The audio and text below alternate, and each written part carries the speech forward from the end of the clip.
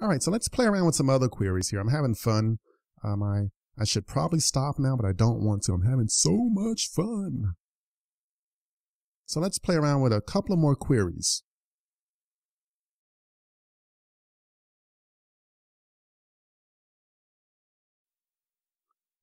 So in this example, I want to query the students the last name of Doe or first name of Daffy. Okay, so we're going to make use of the or predicate in our where clause. So I'll kind of break this up on multiple lines because the query itself is going to be kind of long. So here I'll say session create query. I'll say from student.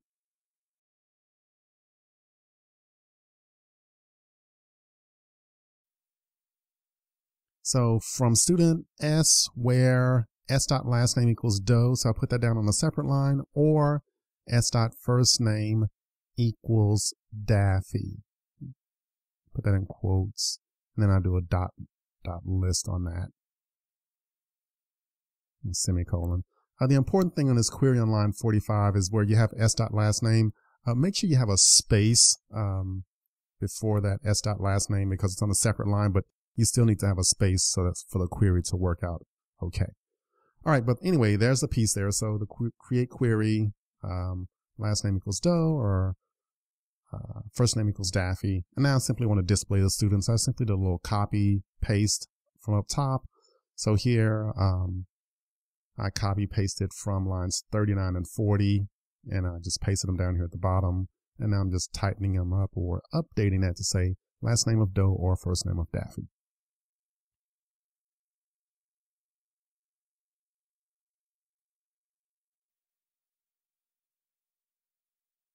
All right, so that's our query. Let's try this one out again. Let's run the application one more time.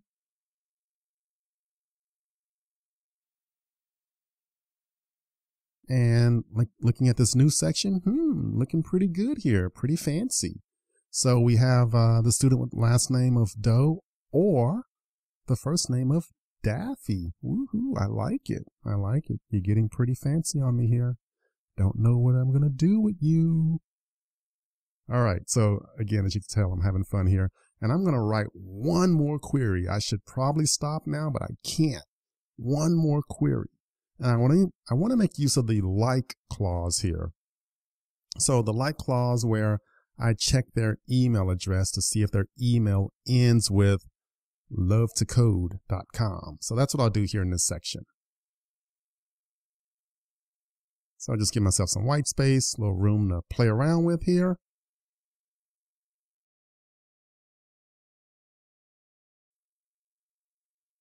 All right, so that's the idea of the query where the email like lovetocode.com, meaning ends with lovetocode.com. So again, session create query.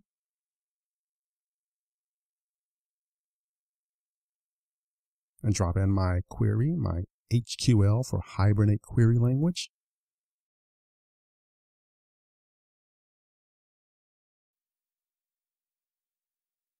So here I just do break it up into two lines here where s.email, let me just break it up right here. That's probably better. Yeah. Okay. So s.email like, and then I'll do single quotes and then %lovetocode.com. So that presents the wildcard, meaning the email address ends with lovetocode.com, and I do a list. So that'll give me all the love to code type people. And I have a typo or some error on line 51. What's up with that? Oh, okay, yeah. Instead of students, it should be the students. All right, I used the wrong variable name there. All right, so I just simply changed that to the students, and that solved that problem. Whew, got a little scared there for a second. All right, now I have the query. I have the students now. Simply want to display them. So display students, and I pass in the students, just like we've done before.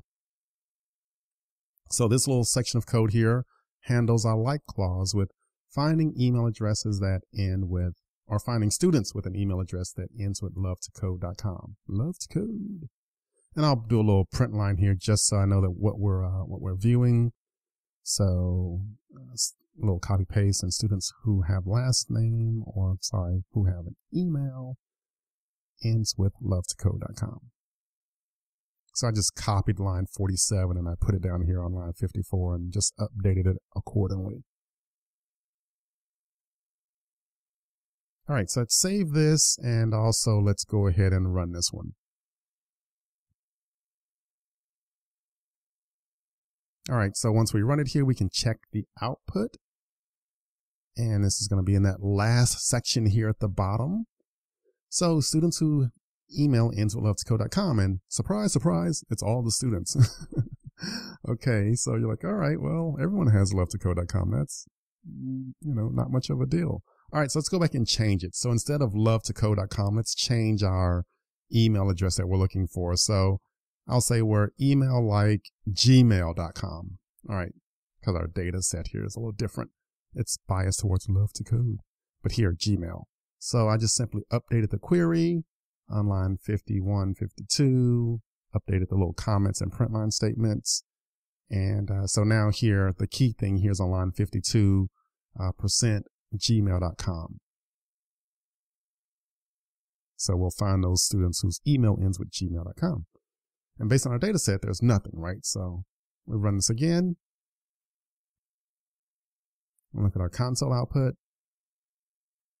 And at the bottom right here, students whose email ends with gmail.com, nothing, nada. Okay.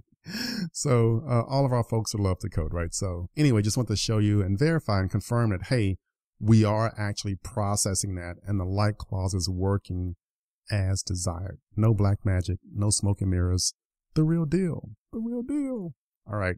So good. So we went through all the different HQL examples, regular SQL, making use of a where clause, making use of or, and then finally we did a like. And there's a lot of other examples out there you can work with, but this is enough to get you started with doing queries. Good job. Congratulations. I'll see you in the next video.